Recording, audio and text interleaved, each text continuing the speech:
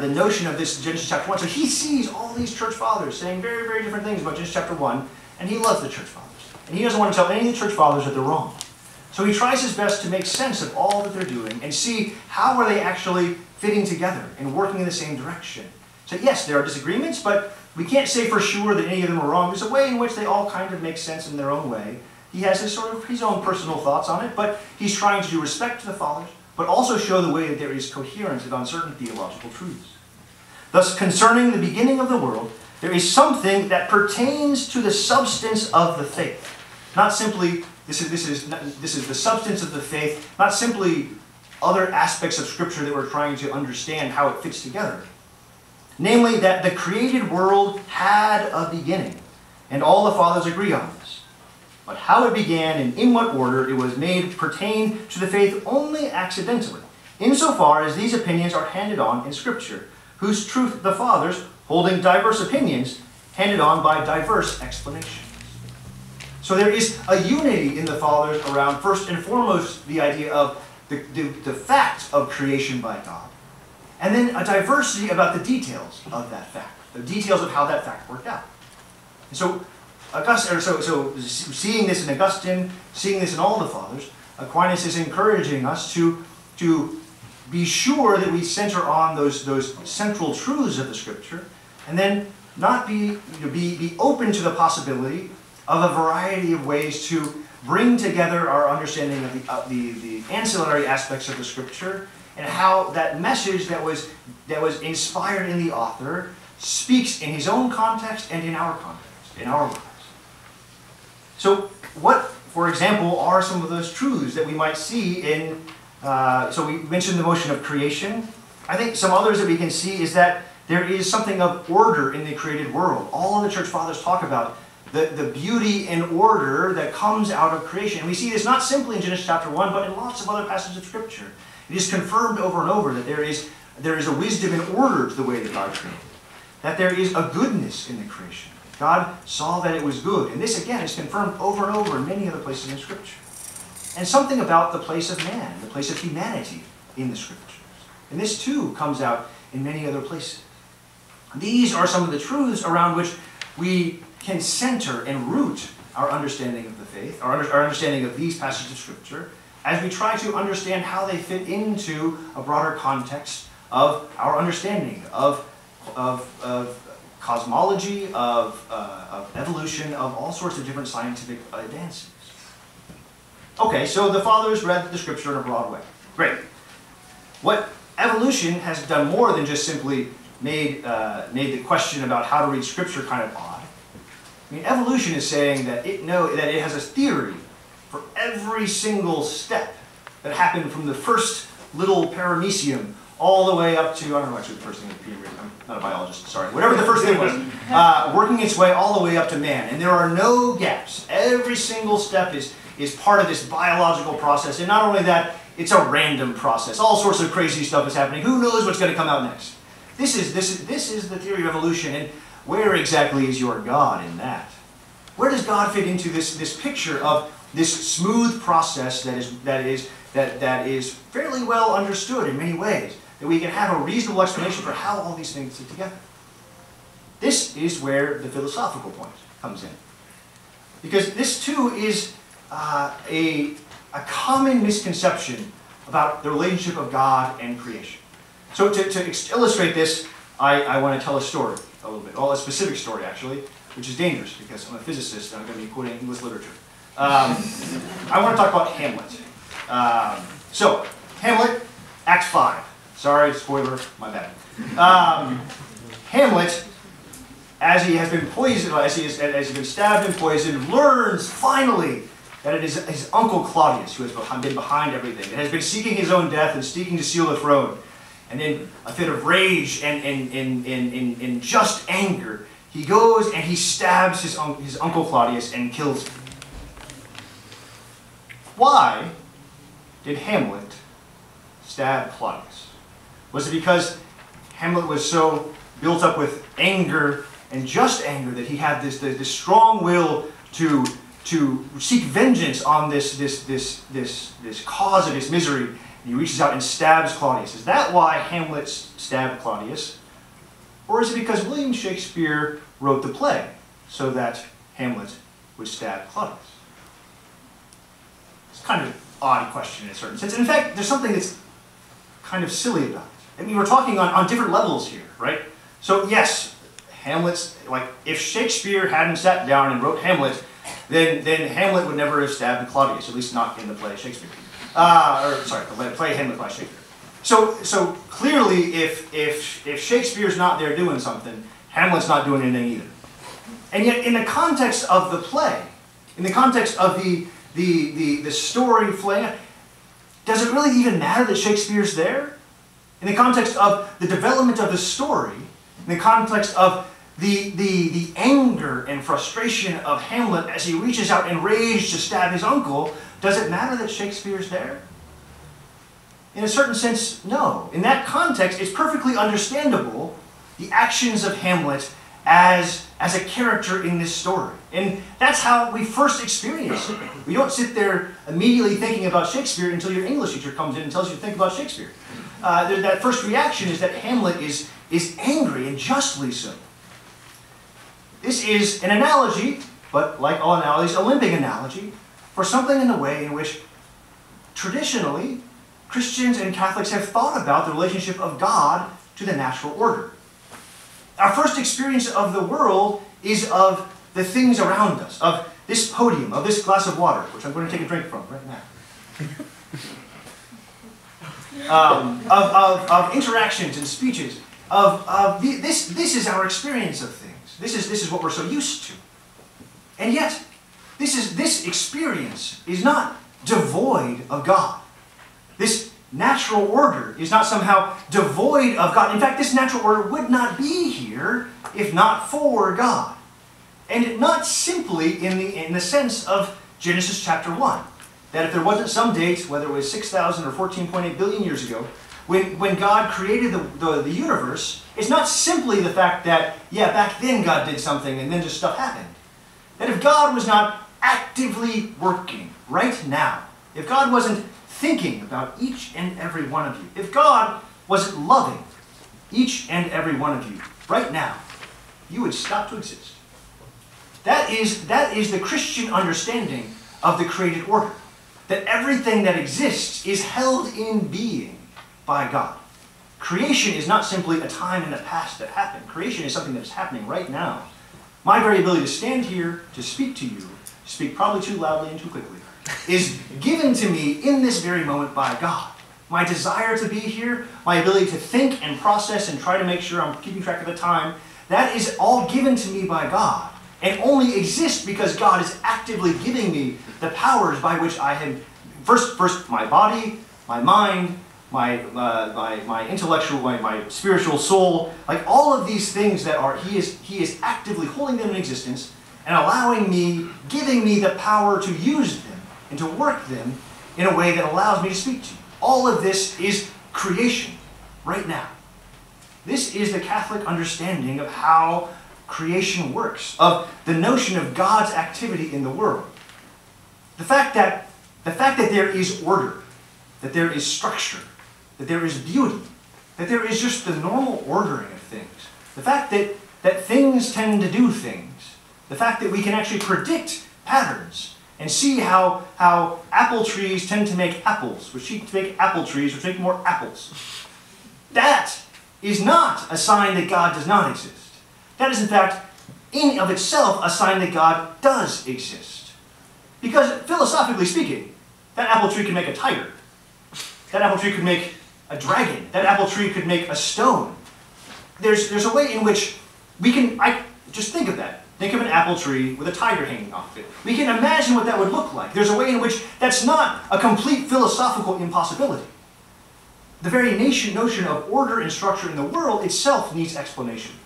And it is God, not simply as designer back in the day, but it is God acting right now that is holding all of that order and structure and keeping it going. You can see this drawn out most beautifully by St. Thomas Aquinas in the Summa Theologiae. So this is the so in part three, the first quote. So there's two quotes here, very similar. about God's providence and God's governance. Providence being the notion that God knows and has ordered all things in existence according to his wisdom, so that they work out for the good. So the effect of divine providence is not only that things should happen somehow, but that they should happen either by necessity or by contingency. He's talking about the question of, okay, if God has providence over everything, then is everything absolutely necessary? Do things have to have happened that way? Is there any actual such thing as chance in the world? If God actually knows and has ordered all things, then chance seems to make no sense. And he says, divine providence is not enough that things should happen somehow, but that they should happen either by necessity or by contingency. Therefore, whatsoever divine providence ordains to happen infallibly and of necessity happens. Infallibly and of necessity. The nature of the thing, that if it is absolutely necessary that this follow that, then if it is in God's providence that this must follow that, then this will follow that. And that which happens from contingency, which the plan of divine providence conceives to happen from contingency. God is so powerful in his creativity and in his knowledge of the created order and in his power over the created order, that he gives the power for things to happen randomly, for things to happen contingently, and yet still fit into his providential order. This is weird. The first time you think of this is like, this is odd. I'm not going to say it's not. But it's also not new. First off, this is St. Thomas talking about randomness back in the 13th century and dates back to the 4th century. This is something that Catholics had thought about for a long time. Not because they were thinking about evolution. In fact, not really because they were thinking about randomness at all. Because they were thinking deeply and seriously about free will.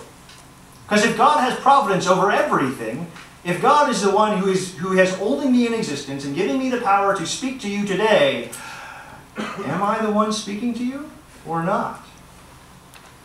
There's a way in which we have had to, as Christians, balance this wonderful view of God as provident, loving, ordering God, and the absolute necessity of the idea of free will to make sense of our understanding of salvation history. Free will is that which has led us into sin. Free will, most especially the free will of our Lord Jesus Christ, is what has led us out of sin. And it is by bringing our will into line with the will of God, the will of our Lord Jesus Christ, that we too can be saved. And so if we are not actually free, then this is just God playing with dolls. And that is not Christianity. That is not our understanding of the world. So there is a deep and robust reflection over the course of Christian history over how it is that God's providence, how this all-knowing, all-loving God can order the world and yet still give things the power to be free. And even more, in a similar way, give things the power to be accidental and happenstance and chance. These are difficult philosophical notions, but this is not a new notion. This is not some reaction to modern science. This is something that dates back, again, to the Church Fathers.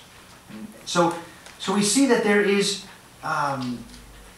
this philosophical principle puts a lie to this idea of God's providence, and God's providence over everything, even if it seems and is, on our level, on our experience of things, actually random, even actually free.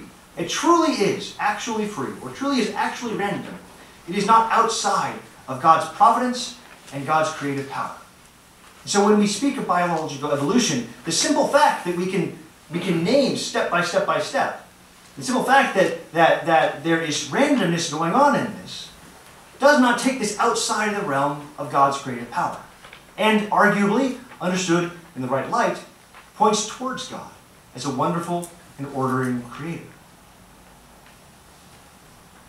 Okay, so God is working in the natural world. So what do we just, say whatever biology says, okay, God did that? Sure, why not? So the biologist told me this, fine, God did it, great.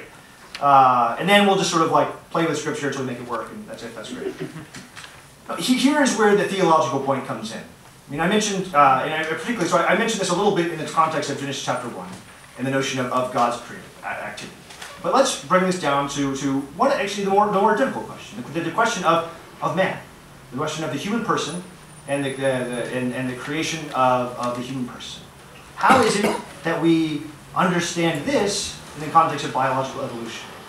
And I want to take a little point at what is the theological boundaries upon which this conversation can happen. How is it? What are the sort of the non-negotiables that come out in part in Genesis chapter 2, and in several of the other sort of stories of creations and discussions of man in the Scriptures? Well, here is where, when the church has said something sort of specific on evolution, this is where it has tended to focus, because this is, in a certain sense, where the rubber hits the road.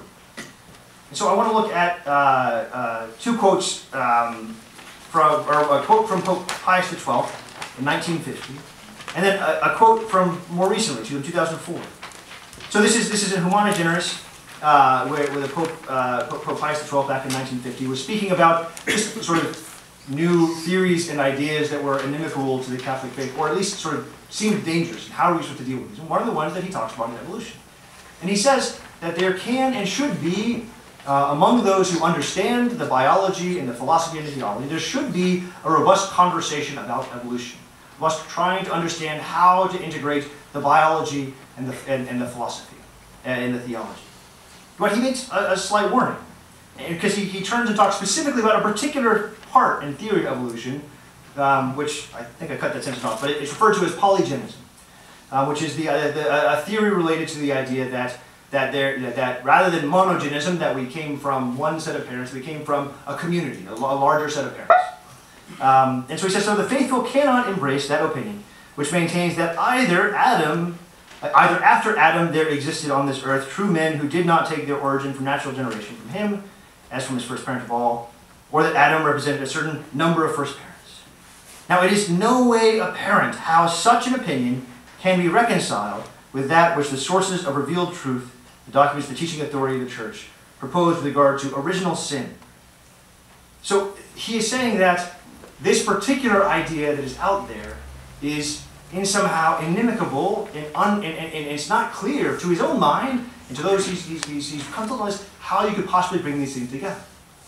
But it's important to understand the context, historical context, around which this document was written as well. Because what is the particular theory of polygenism that was being espoused in that day, in 1950, when Pope Pius XII wrote this document?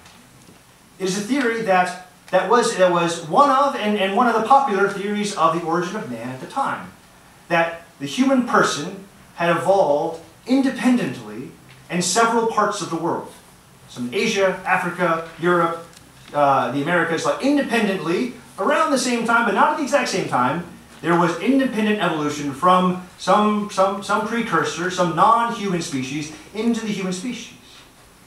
And if we say that, if we think that we as humanity are in fact different animals with different origins that have come together to form this conglomeration of things that we call humanity, but in fact have actually different origins and different sources, then it is hard to understand the unity of our experience of original sin. The unity of that act that brings us together as sinners, and then to understand the unity of the act by which our Lord Jesus Christ redeemed us from sin.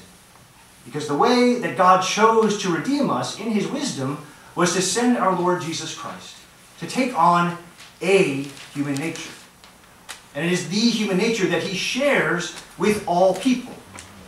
But if people came to be at different times, from different species, from different places, in a different way, is there really one people?